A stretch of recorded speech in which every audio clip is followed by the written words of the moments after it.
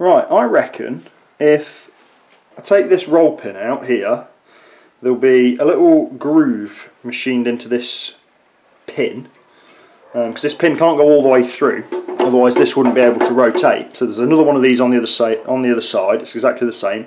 So I'll take that out and then take out this screw, again same on the other side, and then this whole assembly will hopefully come away.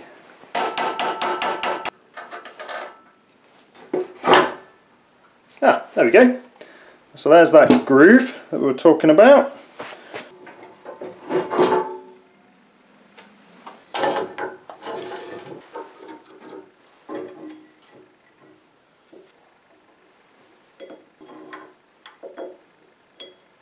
This is just a basic hydraulic system. So this yoke here pivots on this pin, which operates this hydraulic cylinder here.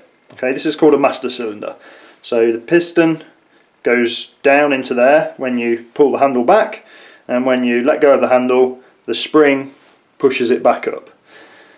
What that's doing is it's pushing some oil through the internal galleries in this casting into the slave cylinder here, and then that's going to push on the piston that's in the slave cylinder. So you might have noticed that the master cylinder is a lot smaller than the slave cylinder. So let's just take this over to the whiteboard and I'll show you why that is. We've got a master cylinder and a slave cylinder, a force being applied to the master cylinder which is going to generate an oil pressure. The oil pressure is going to go through here and into here, so the oil pressure is going to be the same in both cylinders, and that's going to give us a force out. Now, master cylinder is small, slave cylinder is big. So the pressure of the oil is the force that we apply to it divided by the area that the force is applied over. So we're going to put a force in, divide it by the area of the piston, that's going to give us a pressure. So let's say that we've got 10 forces divided by 10 areas. So metric would be newtons, millimeters squared, imperial, pounds, square inches. Okay, but units don't matter for this. We're just working on getting a basic ratio. So that's going to give us a pressure of 1. Okay, and the pressure in the master cylinder is the same as the pressure in the slave cylinder because they're connected like that. Okay, so the force that comes out is going to be the pressure in the slave cylinder, which we've already said is the same as the one in the master cylinder, so that's going to be 1, times the area of the slave cylinder. So I've said here that the slave cylinder, just for the example, is 10 times bigger than the master cylinder. So the area of the slave cylinder is 100 square whatevers, and the area of the master cylinder is 10 square whatevers, so that's 10 times bigger. So 1 times 100, our output force is 100 whatevers. So therefore our force out is 10 times our force in, because our slave cylinder area is 10 times bigger than our master cylinder area. And that's just the basics of hydraulics. So I've just made an interesting little discovery. When I pumped this outside, the piston didn't move, but as you can clearly see now, this is going up and down when I operate the lever. And I've got a feeling what's happened is when I've been given this, and it was all second hand, all broken, person didn't want it, I think they've tried to repair it, and what they've done is the little chain and threaded rod that comes down from the lever, the handle, to operate this pressure relief valve here, it's all a bit rusted up, and I think it's been set up so that it was a bit too tight, and the pressure relief valve's been basically jammed open, so when you pump the handle, it doesn't build any pressure in the cylinder. So hopefully if I just give this a few pumps now and put a bit of weight on here, this will go down. Yep, that's going down nicely. It's a bit stiff, so it might need a little bit of a clean, but that's working nicely.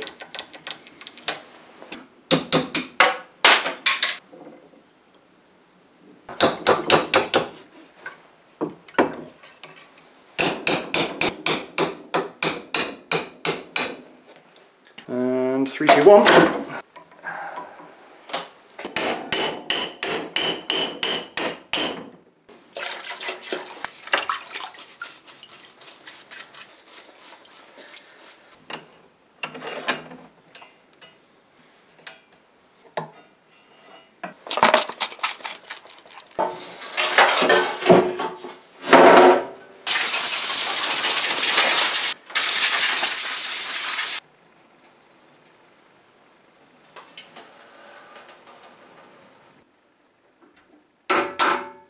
This roll pin here and one on the other side are well and truly stuck, so I'm reluctant to use heat to get them out because I don't want to melt these plastic wheels. So I think I'm going to have to machine up a little special punch that's really short and exactly the right diameter just to knock them out the rest of the way. It's a bit of a pain, but you've got to do what you've got to do.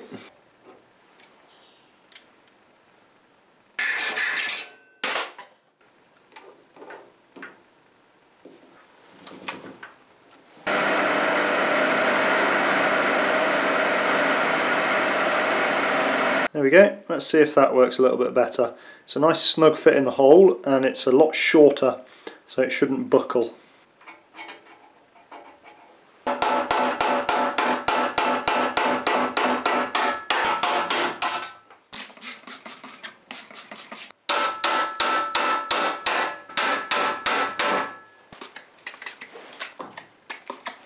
Right, I've been around with the WD-40 or penetrating fluid, whatever you want to call it, and everything's now moving nice and freely.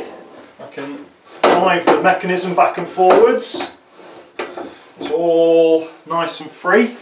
Taking those roll pins out of the wheel supports just allowed me to knock the axles slightly to take any load out of the wheels and get in there with a bit of penetrating fluid, and it's just freed it up nicely. So I'll get some new roll pins put back in towards the end of the refurb, and that'll get that all nice. But next job is these little wheels. There's one missing down here, and this one, let's be honest, doesn't really inspire confidence, so let's make a couple of new wheels.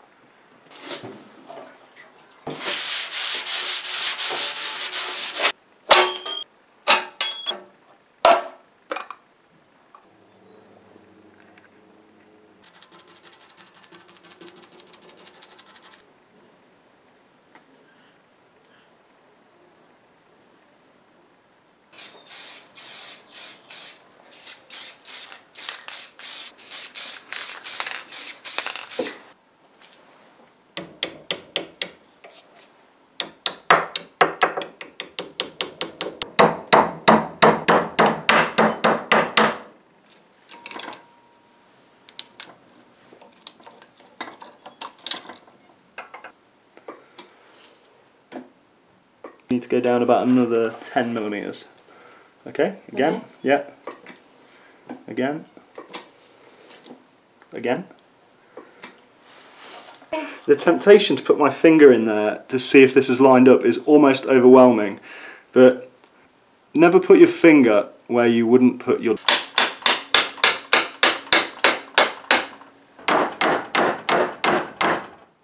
This chain is done, I think, basically. It's been in the penetrating fluid for a couple of days. I've worked it back and forwards, I've beat on a few of the links and the pins and things like that, and there's a couple of the links that are just not freeing up. So I've had a little rummage through the box of bits and I found a bit of old 9-speed bicycle chain. Now with chains, when you want to join them to things, you always got to use the link with the plates on the outside. So you see how this one's got the links on the plates on the outside, as this one, and the same with these two. Well, that means this bit of chain is going to be approximately 1 link too long. So to compensate for that, I'm going to have to shorten this little threaded rod by the length of 1 link.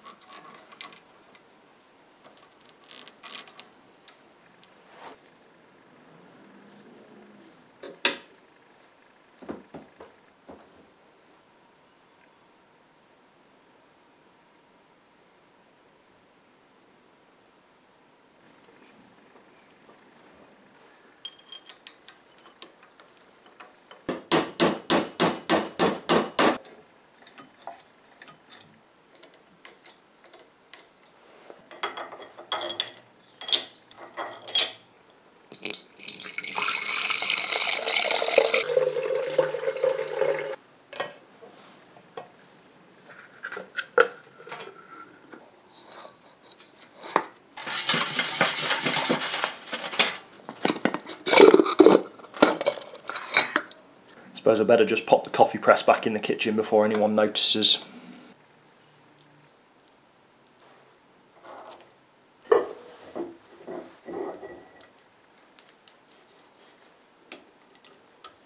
Let's see if we can solve the little missing wheel problem. These to replace, 50 to 60 pounds a wheel. These, 30 pounds a pair. So simple, right? The only problem is that these have got a 20mm ID bearing, and this is a 25mm shaft. So we're going to have to put this in the lathe and turn these down so that the new wheels fit.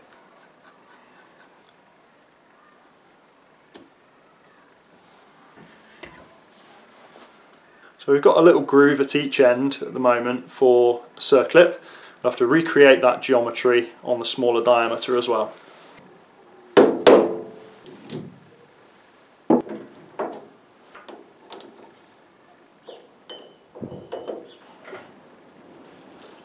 Right, got the axle set up in the collet chuck here. Got the DTI on the top, and if we just give this a little spin, you can see the run out on the DTI, which is about 4/100ths of a millimetre, or what's that, 1.5 thousandths of an inch. So for this job, that's more than good enough.